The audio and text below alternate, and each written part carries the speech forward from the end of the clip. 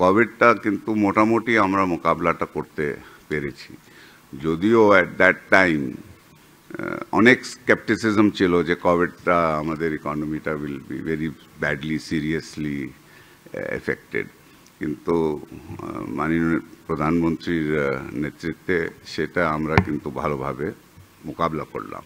কিন্তু তারপরে আসলো আপনার যুদ্ধটা, ইউক্রেন রাশিয়ান যুদ্ধটা। এটার যে মেজর ইফেক্টটা আমাদের 3-4 জায়গায় আমাদের কিন্তু ইফেক্টটা হলো, এবং সেটা কিন্তু আমাদের খুবই আনএক্সপেক্টেড আসলো। এটা হলো সব কিছু যেটা এখানে হচ্ছে এক্সটার্নাল ফ্যাক্টরস, মানে নাথিং যেখানে আমাদের কিছু করণীয় ছিল। প্রথমত যেটা হলো, আর যেটার ইফেক্টটা আমরা এখনো ফিল করতেছি, ইজ যে আপনার ফেডারেল রিজার্ভ ইন্টারেস্ট রেটগুলি বাড়াইতে শুরু করলো, যার ফলে আপনার dollar became very very strong all over the world. এই ডলার স্ট্রং হওয়ার সাথে সাথে আমার টাকাটা ডিভ্যালু করলো, যে জিনিসটা আমার এতদিন আমার একটা স্টেবল কারেন্সি ছিল। We devalued from 87 to 88 takas to 105, 106, 107 আপনার 12 দিন না 14 দিনের মাথায়। This sharp decline, this had a serious impact আমাদের ইম্পোর্ট কস্টের উপরে। যদিও এক্সপোর্টারদের জন্য ওটা ভালো ছিল, কিন্তু আমাদের যেহেতু আমাদের এখনো import is more than export, devaluation had a serious effect this thing. এবং এই ইন্টারেস্ট রেট হাইকের কারণে যেটা আমরা দেখছি, আপনার আন্তর্জাতিক ব্যাংকিং সেক্টরের উপরে এখন একটা চাপ চলে আসতেছে। সো এখনও কিন্তু গতকাল আমি দেখলাম ফেডারেল রিজার্ভ স্টিল কিন্তু অন দ্য সেম লাইন, কেনা আমরা ইন্টারেস্ট হাইক করতেই থাকবে, তারা ইনফ্লেশন কন্ট্রোল করার জন্য ইন্টারেস্ট রেটটা হাইক করতেছে। So this was our first this thing. Second জিনিস যেটা আমাদেরকে খুব ব্যাডলি হিট করলো at that point in time was আপনার এনার্জি প্রাইস হাইক। আপনার প্রাইস হাইক যেটা এনার্জিতে হলো, আপনার বিশেষ করে এলএনজিতে যে আমাদের হাইকটা হলো, সেটা ওয়াজ মানে একটা হলো যে ঠিক আছে 10%, 20%, 30%, কিন্তু যেখানে আমরা স্পটে কিনতাম এটা অ্যারাউন্ড $14-15, সেখান থেকে it went up to $65-70 in fact cross করলো। এমন পর্যায়ে চলে গেল দ্যাট আমরা কিন্তু স্পটে কেনার আমাদের পক্ষে আর সম্ভব ছিল না। So that was the second this thing. The third জিনিস যেটা আমাদের হলো ওয়াজ the effect on the food prices. সেখানে আমাদের কিন্তু একটা কোশ্চেন ছিল দ্যাট যেহেতু we are more or less self sufficient in food production, আর রাইসে আমাদের more or less self sufficient আছি, আমাদের fresh water ফিশে we are self sufficient. So both protein কার্বোহাইড্রেটে আমাদের কিন্তু একটা ভালো সোর্স আছে, যেটাতে we are. Then vegetables, we produce a lot of vegetables, fruits. তো এগুলির কারণে ফুডস, বাট কিন্তু মাননীয় প্রধানমন্ত্রী যে কথাটা বলা হয়েছে ফুড সিকিউরিটি, আমাদের জন্যে এত 16.5 কোটি মানুষের দেশ, আমাদের জন্য কিন্তু food security is the most important of everything else. যতগুলি আমরা বলি ইন্ডাস্ট্রি, এটা আমরা অনেক এক্সপোর্ট ইম্পোর্ট সবই বলতে পারি, কিন্তু primarily food security is the biggest concern. এবং মাননীয় প্রধানমন্ত্রী, যেটা আপনি জানেন, উনি এই ক্রাইসিস হওয়ার সাথে সাথে উনি সব জায়গায় উনি বলতে শুরু করে দিলেন যে 1 ইঞ্চি জমিন তোমরা কিন্তু খালি রাখবা না, অনাবাদি রাখবা না, তোমরা কিন্তু you start the cultivation. So ওটার জন্যে আলহামদুলিল্লাহ আমি মনে করি from the food security point of view আমরা ভালো একটা পজিশনে আছি। যেখানে আমাদের ঘাটতি ছিল, বেসিকলি ঘাটতিটা ছিল আপনাদের এডিবল অয়েলে। এডিবল অয়েল আমরা কিন্তু সবই ইম্পোর্ট করতাম, সেটাও কিন্তু কিছুদিন আগে আমার মাননীয় কৃষিমন্ত্রীর সাথে কথা হচ্ছিল, উনি বলেছেন দ্যাট অলরেডি এইবার যে ক্রপ হয়েছে আমাদের আপনার শস্য মাস্টার্ড সিডের, দ্যাট এটাতে নিয়ারলি 50% অফ, বিকজ আমাদের একটা জিনিস ভালো ছিল, আমাদের ক্রাশিং ক্যাপাসিটি দেশের ভিতরে ছিল। তো তো বলেছে যে মাস্টার্ড সিডের যে ক্রপটা হয়েছে সেখান থেকে আপনার nearly 50% of my edible oil requirements আমি এখন নিজে প্রডিউস করছি। মানে we diversified very fast into mustard seed. সেখানে আমি কিন্তু কৃষি মন্ত্রণালয় এবং আমাদের কৃষকদেরকে কিন্তু আমি অভিনন্দন জানাতে চাই যে এত ফাস্ট রিয়াকশন করে আমরা এটা করতে পেরেছি। তো ফুড সিকিউরিটির মাননীয় প্রধানমন্ত্রী যেভাবে জিনিসটাকে গুরুত্ব দিয়ে যেভাবে আমরা এটা একটা জায়গায় এসছে। এখন আমি কিছু তারপর আসলো ইনফ্লেশন।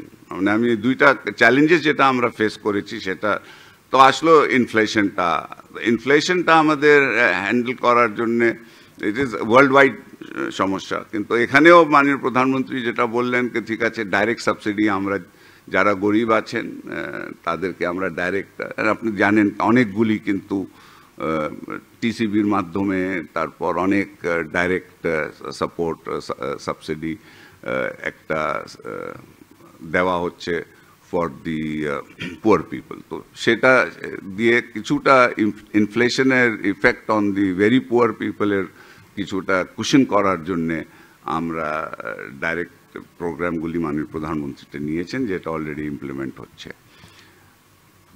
তারপর আসলো আমাদের ফরেন এক্সচেঞ্জ রিজার্ভের সমস্যা। That the moment this crisis came we had to do the, তো সেখানে আমি বাংলাদেশ ব্যাংককে আমি অভিনন্দন জানাতে চাই that they took very very immediate steps, যে আপনার ইম্পোর্টটা আমরা কন্ট্রোল করলাম, put in huge import controls. যেখানে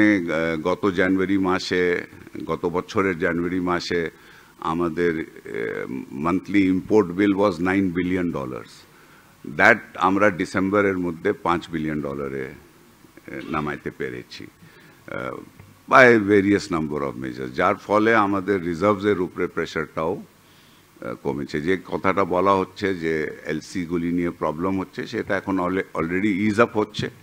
এখন আমি মনে করি যে ইনশাল্লাহ by June of this year foreign exchange রিজার্ভও stable হয়ে যাবে। আমরা কিন্তু প্রিকশনারি হিসাবে just on the কশনারি basis we went to IMF and we approached IMF for the loan. তখন কিন্তু অনেক আপনার মনে আছে সমালোচনা করা হয়েছিল দ্যাট আমরা শ্রীলঙ্কা হয়ে যাচ্ছি, IMF এর কাছে কেন যাচ্ছি, এরকম অনেক কথা খবরের কাগজে হয়েছে। অনেকগুলি আমাদের বুদ্ধিজীবীরাও কিন্তু ওই সময় অনেক সমালোচনা করেছেন, এবং IMF অনেক কন্ডিশন দিবে, আমরা লোন পাবো না। তো anyhow, we got the fact that আমাদের basic strength of our economy was very strong, যার ফলে আপনি দেখেন just one technical meeting ওদের staff meeting এটা হয়েছে, তারপর ওদের বোর্ডে নিয়ে our loan was sanctioned. Not only was the loan sanctioned, আমাদের disbursement হয়ে গেছে, first installment disbursement হয়ে গেছে, এবং যে কন্ডিশনগুলি তারা দিয়েছে, those conditions was something which আমরা নিজে থেকেই, it was not something তারা ইম্পোজ করলো, আমরা আগে থেকেই ডিসিশন নিয়েছিলাম কি আমরা এটা করব। One of the main conditions was যে আপনার সিঙ্গল এক্সচেঞ্জ রেট। তো গভর্নর মহোদয় অলরেডি অ্যানাউন্সই করে দিয়েছিলেন কি আমরা এটাকে সিঙ্গলতে নিয়ে যাব, and আস্তে আস্তে that is happening. You have seen that by June আমাদের সিঙ্গল এক্সচেঞ্জ রেটে চলে আসতেছি। এবং তার সাথে যেটা ইন্টারেস্ট রেট ক্যাপ নিয়ে যেটা কথা বলা হচ্ছিল for the banking sector, that was again যদিও IMF এই কন্ডিশনটা দেয় নাই, IMF did not say anything about interest rate cap, but আমরা কিন্তু নিজেই উনি বলেছেন দ্যাট এটাকে আমরা মার্কেট বেস করে ফেলবো, ট্রেজারি বন্ডের সাথে একটা বেঞ্চমার্কিং করে দ্য ইন্টারেস্ট রেট ক্যাপও তুলে দেওয়া হচ্ছে। সো মোটামুটি আপনার macro economy is, I would say that facing a lot of challenges, কিন্তু আমরা যেভাবে রিয়্যাক্ট করেছি, যেভাবে আমরা প্রোঅ্যাক্টিভলি ভাবে মাননীয় প্রধানমন্ত্রী যেভাবে নির্দেশগুলি দিয়েছেন, আই থিঙ্ক আমরা মোটামুটি we are on the right track. Having said that, এখন আমি আপনাদের বাজেটের যে কথাটাগুলি বলা হয়েছে, যে তো আমি এখানে যে জিনিসটা দু তিনটা জিনিস আমি বলতে চাই, একটা যেটা আমি সবসময় বলে এসেছি, I'll address that. First and foremost, let us talk about the GDP to tax ratio. It is one of the lowest in South Asia. And it is not only in South Asia, in the world, I would say, that আমাদের তো আমরা tax কালেকশনটা হচ্ছে না কেন? তো গতকাল I was আমাদের পাবলিক অ্যাকাউন্টস কমিটি মিটিং ছিল অন NBR, চেয়ারম্যান সাহেবও ছিলেন আমাদের পার্লামেন্টে, I was attending that meeting. তো আমি কিন্তু চেয়ারম্যান সাহেব আমাদেরকে কিন্তু আশ্বস্ত করেছেন, দ্য মোস্ট ইম্পর্টেন্ট জিনিস যেটা হচ্ছে ইজ দ্যাট, যেটা কথাটা নতুন নয়, কথাটা আপনারাও বলেছেন, আমরাই যারা মঞ্চে বসে আছি আমরাও এই কথাটা সবসময় বলেছি, that we should lower hour tax rate, increase widen hour tax net, bring more people into the tax. And this is something এটা অনেক আগে থেকে বলা হয়েছে. The only way to do this is through automation. Automation ছাড়া কিন্তু এটা সম্ভব না। এবং আমি যেটা মনে করি যে আপনার শুধু ইউসি আরেকটা স্ট্রাকচারাল আমার খুব প্রবলেম আছে ট্যাক্স, এইটাও আমি গতকাল বলেছি, চেয়ারম্যান NBR কিন্তু আমার সাথে একমত হয়েছেন, উনিও কিন্তু আমাদেরকে অ্যাসিওর করেছেন দ্যাট এই বাজেটেই তারপর ওনারা এটাতে নিয়ে কাজ করতেছেন। এখানে আগের চেয়ারম্যান NBR মাননীয় প্রিন্সিপাল সেক্রেটারিও আছেন। আমাদের একটা স্ট্রাকচারাল ডিফেক্ট আছে ট্যাক্সেশনে। আমাদের স্ট্রাকচারাল ডিফেক্ট যেটা হচ্ছে is that we are too much dependent on indirect taxes and not on the direct tax. এখন কথাটা হচ্ছে কাস্টম ডিউটি, সেলস ট্যাক্স, এই যে আমরা SRO দিয়ে আমরা বাড়াইতে থাকি, নোওয়্যার ইন দ্য ওয়ার্ল্ড। এখন ইনফ্যাক্ট স্পেশালি গ্র্যাজুয়েশনের পরে আমার তো ট্যারিফ কমাইতে হবে। In fact I will not be able to raise taxes through this process.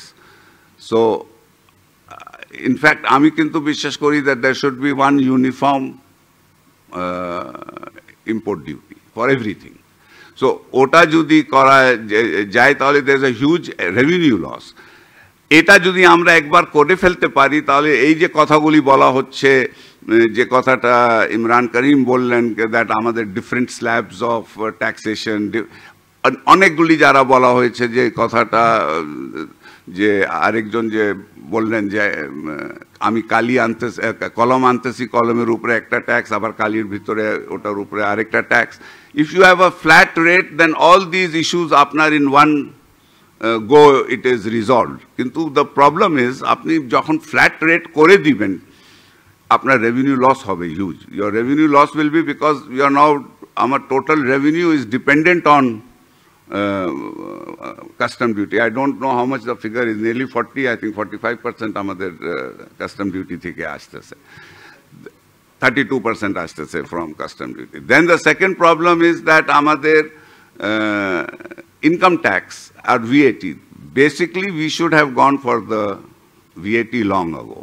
এখন প্রবলেমটা হচ্ছে যে আমরা যারা, স্পেশালি আমরা তিনজন এখানে আর জসিমকে, আমরা চারজন যদি রিয়েলি যদি আমরা অ্যাডমিট করি, আমরাই তো কিন্তু VAT আইনটা ডিলে করছি। যখন উনি প্রেসিডেন্ট ছিলেন উনি বললেন ডিলে করেন, এটা কবে পাস, ফাইনালি পাস হইলো কবে? 16 সালে আনতে পেরেছি। না 16 সালের পরেও, 16 সালেও কিন্তু ইমপ্লিমেন্ট করতে দেওয়া হয় নাই, 19 সালে গিয়ে এটা হয়েছে।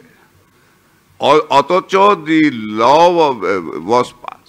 এটা অ্যাকচুয়ালি, এটা আমি সেলফ ক্রিটিসিজম ও আমাদের কিছু করা উচিত।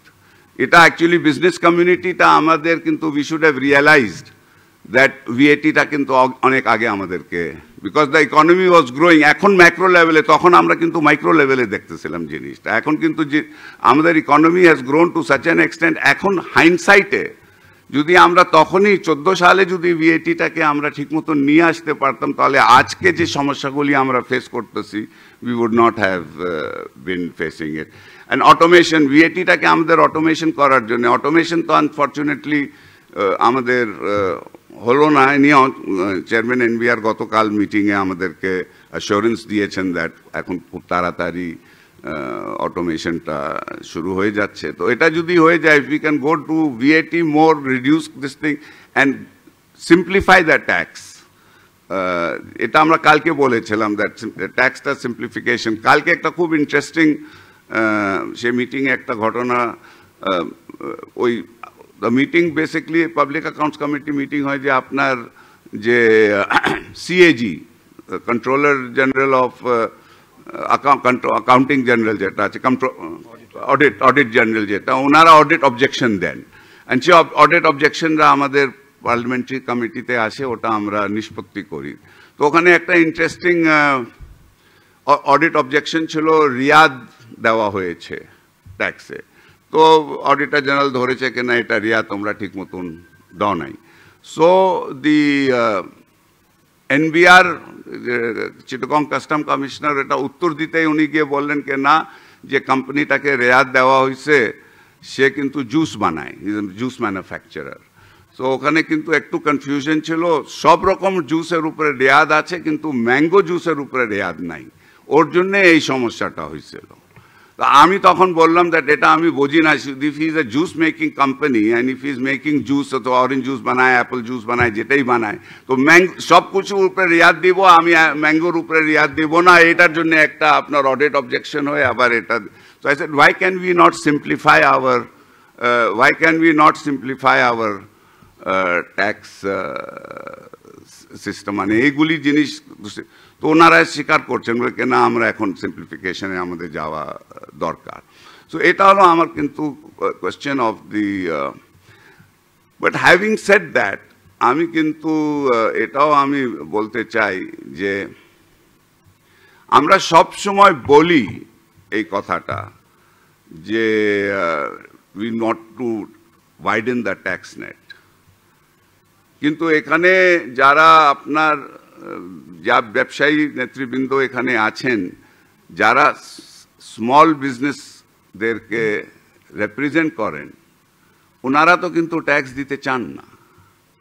That is another problem. আপনাদেরকে তো মাইন্ডসেটটা চেঞ্জ করতে হবে, সবাইকে কিন্তু কিছু না কিছু ট্যাক্স দিতে হবে, আনটিল আনলেস, বিকজ আমার কাছে আমি বলি সব দিক দিয়ে যখন পাকিস্তানের সাথে আমরা কম্পেয়ার করি, we say that we are much better in all indexes as far age Pakistan গোজ, কিন্তু even Pakistan tax two GDP ratio is higher than hours. এর থেকে তো আর লজ্জার কোনো জিনিস হইতে পারে না। মানে ইট ইজ রিয়েলি দ্যাট আমরা, অ্যান্ড যেটা কমপ্লেন আছে দ্যাট যেহেতু অন্যদেরকে ট্যাক্স নেটে আনতে পারছে না, অন্যরা ট্যাক্স দিতে চায় না, যারা ট্যাক্স দেয়, যারা ট্যাক্স নেটের ভিতরে ঢুকে গিয়েছে একবার, তাদের উপরেই সব রকমের আরও ট্যাক্স নেওয়া হচ্ছে। So we as a business community, আপনারা সবাই এখানে ব্যবসায়ীদেরকে প্রতিনিধি করতেছেন, you must now give ideas and you must do a serious প্রপোগ্যান্ডা। যে আমি একজন সংসদ সদস্য হিসাবে আমি আমার এলাকায় যখন যাই, আমার ইউনিয়ন লেভেলে আমি গিয়ে দেখি যে ওখানে আপনার বিউটি পার্লার আছে, ওখানে তারা যে মানে অল্প অল্প ছোট ছোট ব্যবসা করতেছে। এখন তো আপনার পেট শপ আছে, যে পাখি বিক্রি করতেছে, গোল্ডফিশ বিক্রি করতেছে, খরগোশ বিক্রি করতেছে। তো এই যে বিক্রি করতেছে সে তো কিছু লাভ করতেছে, নাহলে ও কেন দোকান খুলে বসে আছে? নিশ্চয়ই সে 2 পয়সা লাভ করতেছে, সে লস করার জন্য তো দোকান খোলে নাই ওখানে। তো ও যে লাভ করতেছে, why should he not pay tax? So this is something আমার মনে হয় we must get this, that আমাদের সবাইকে ট্যাক্স দিতে হবে, ভিএটি দিতে হবে। All the time we are saying K we must get the এই রিডাকশন করো, ওটা এটা। আমি যেটা বলছি rationalisation, I agree 100% with you that we must rationalize the system, we must automate the system, এটার সাথে আমি আপনাদের সাথে একমত। কিন্তু সব জায়গায় যে জাস্ট রিডাকশন করে দাও আর এটা করে দাও, দেন আমি সরকারের রেভিনিউ কোত্থেকে আসবে? So that is the other issue which we need to do. So this was on the tax side. I wanted to talk little bit, আপনারা ক্যাপিটাল মার্কেটের সম্বন্ধে কথাটা বলা হয়েছে। তো ক্যাপিটাল মার্কেটের সম্বন্ধে যেটা আমি সবসময় বলে এসেছি, আমাদের ক্যাপিটাল মার্কেটে ভেরি ভেরি বেসিক একটা স্ট্রাকচারাল ডিফেক্ট রয়ে গেছে। অ্যান্ড আমরা যদিও অনেক কথাগুলি বলেছি, কিন্তু এই স্ট্রাকচারাল ডিফেক্ট অ্যাড্রেস করার জন্য আমরা এখনও যে ধরনের কাজগুলি করা দরকার আমরা করছি না। মেন স্ট্রাকচারাল ডিফেক্ট আমাদের হলো that 85% of my market, in fact today is 90% of my market. I was looking at analyzing the daily turnover.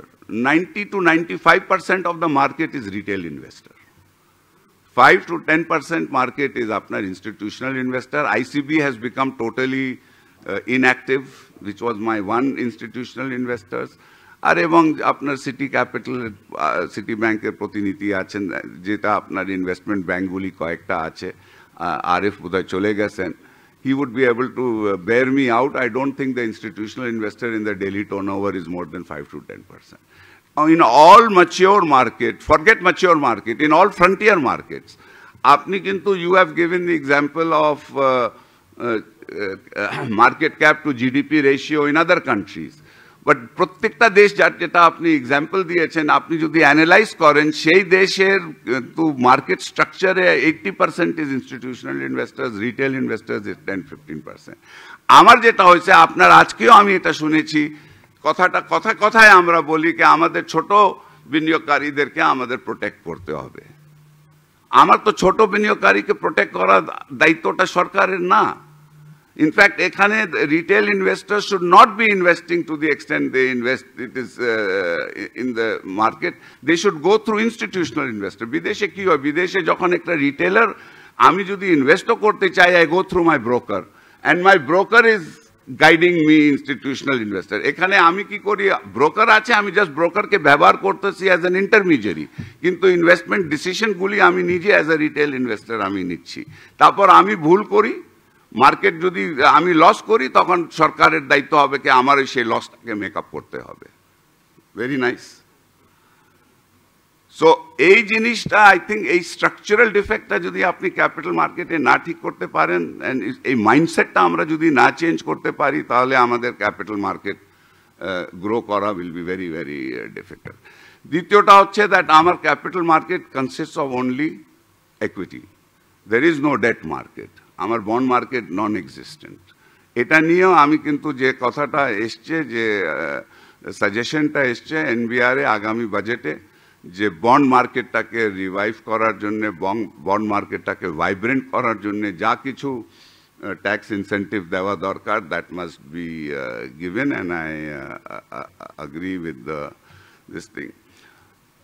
Then let me talk about the textile industry diversification of exports. এটা বলা হয়েছে তো এখন আমাদের including myself, যদিও I am in government, but my brother is still running our textile business, and Azad is here, big textile giant. তো আমরা এখন হঠাৎ ঘুম থেকে উঠে আমরা সবাই ম্যানমেড ফাইবার করতেছি.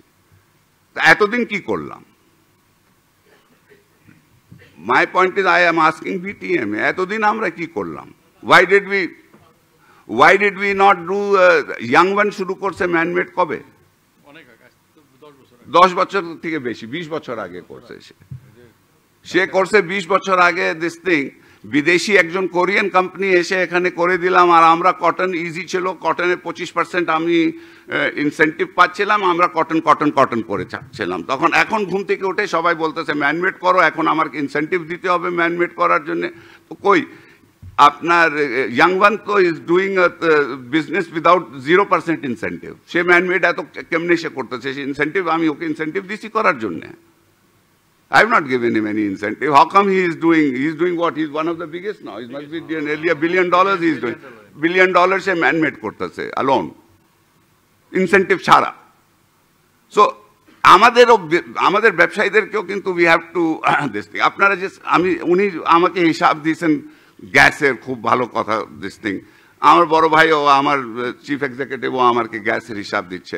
আমার কথাটা হলো, আমি যে ইনসেন্টিভ দিচ্ছি, আমরা যে সাবসিডি দিচ্ছি, when you sit down to talk to the buyer, আপনি যখন H&M এর সাথে বসেন, আপনি যখন জারার সাথে বসেন, সে তো কস্ট শিট নিয়ে আসে. সে তো বলে তোমার গ্যাস প্রাইস এত, তোমার ইলেকট্রিসিটি প্রাইস এত, তোমার ক্যাশ ইনসেন্টিভ 2% তুমি পাচ্ছ এত, and on that basis he gives you the pricing. Government আপনাকে যে সাবসিডি দিচ্ছে, you are passing it on to the buyer. এখন আপনার গ্যাস দাম বেড়ে গেছে, তারাও দাম বাড়াইতেছে. এখন all the buyers are saying, yes, this is your new cost price, gas price, আপনার প্রাইসিং এর মধ্যে নিয়ে নিচ্ছে. So আমার কথাটা হলো that economy is now really growing. আমি যেটা বলছি, and I have always said this, and মাননীয় প্রধানমন্ত্রীও গতকাল না পরশু দিন, আমি ছিলাম না দেশে, I could not attend that meeting. ডাইভার্সিফিকেশনের জন্য আমি সবসময় একটাই কথা বলেছি, that nothing succeeds like success. আমার গার্মেন্ট ইন্ডাস্ট্রিতে আমি যা যা ইনসেন্টিভ দিয়েছি, গার্মেন্ট ইন্ডাস্ট্রিকে যে জায়গায় এনেছি, সেই ইনসেন্টিভ আমি অন্য সেক্টরকে কেন দিচ্ছি না? আমার কিন্তু I don't have to reinvent the wheel, নতুন কিছু তো আমার করতে হচ্ছে না। যে জিনিসটা দিয়ে আমার সফলতা আমি অর্জন করতে পেরেছি, ঠিক সেই জিনিসগুলি আমি যদি ফার্নিচারকে দেই, প্লাস্টিককে দেই, ওষুধকে দেই, সবগুলিকে যদি আমি দেই, তাহলে I will be able to do the same thing which, and that is exactly what মাননীয় প্রধানমন্ত্রী দ্যাট আমরা বন্ডেড ওয়্যারহাউসের কথা উনি বলেছেন। That is, I think, diversification ছাড়া আমাদের কিন্তু কোনো উপায় নাই, and that is what we will have to do. So having said all of this, আমি কিন্তু স্টিল আমি মনে করি যে we are going through very very challenging times.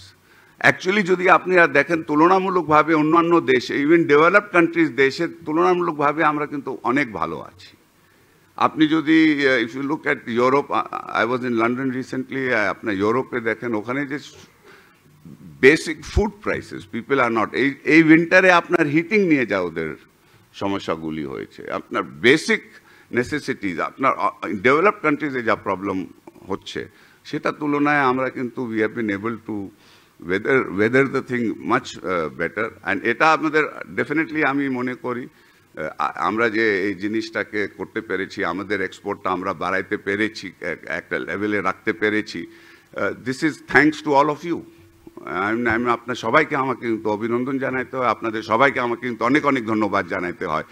আপনারাই যারা প্রাইভেট সেক্টর আছে, বেসরকারি খাত আছে, আপনারাই কিন্তু এই চ্যালেঞ্জে, যদিও সরকার চেষ্টা করতেছে, কিন্তু আপনারা যদি সরকারের সাথে আপনারা যদি না থাকতেন, আপনারা যদি যেভাবে আপনারও এই চ্যালেঞ্জ মোকাবিলা করতেছেন, আপনাদের অনেক কষ্ট করতে হয়েছে, কিন্তু আপনারা ফেস করে you have kept the economy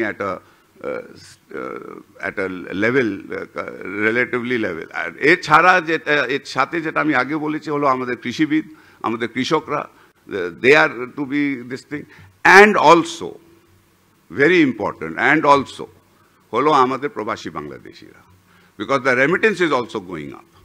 তো যে রেমিটেন্সটা আসতেছে আমাদের, যে তিনটা আমাদের বেসিকলি, আমাদের হলো কৃষি খাত, আমাদের হইলো প্রবাসীরা যারা রেমিটেন্স করতেছে, এবং আমাদের হলো ইন্ডাস্ট্রিয়াল। আমি শুধু রপ্তানির কথা বলবো না, আমি অলসো সেই ডোমেস্টিক ইন্ডাস্ট্রি, আমাদের হিউজ ডোমেস্টিক মার্কেট আছে, যে ইন্ডাস্ট্রিগুলি ডোমেস্টিক মার্কেটটাকে সার্ভিস করতেছে, that is also this thing. আর যে একটা কথা একজন বলেছেন, আই এগ্রি 100% যেটা, that yes FDI is important, but as far age I am concerned, FDI থেকে মোর ইম্পর্টেন্ট ইজ আমার ডোমেস্টিক ইনভেস্টার, 100%, বিকজ আমার এফডিআইতে আমাকে খুব সিলেক্টিভলি এফডিআই নিতে হবে।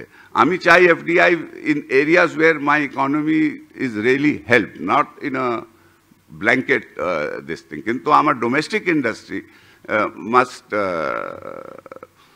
আমার যে ডোমেস্টিক ইনভেস্টাররা আছেন তাদেরকে কিন্তু আমাদের, আর এটার সাথে যেটা বলা হয়েছে, দ্যাট আমরা, মাননীয় প্রধানমন্ত্রী সবসময় একই কথা বলেন, দ্যাট উনি বেসরকারি খাতকে মনে করেন অর্থনীতির চালিকা শক্তি, উনি অনুকূল পরিবেশ তৈরি করে দিতে চান, এবং ওর মধ্যেই আমি মনে করি আপনারা সবাই এখানে কাজ করবেন।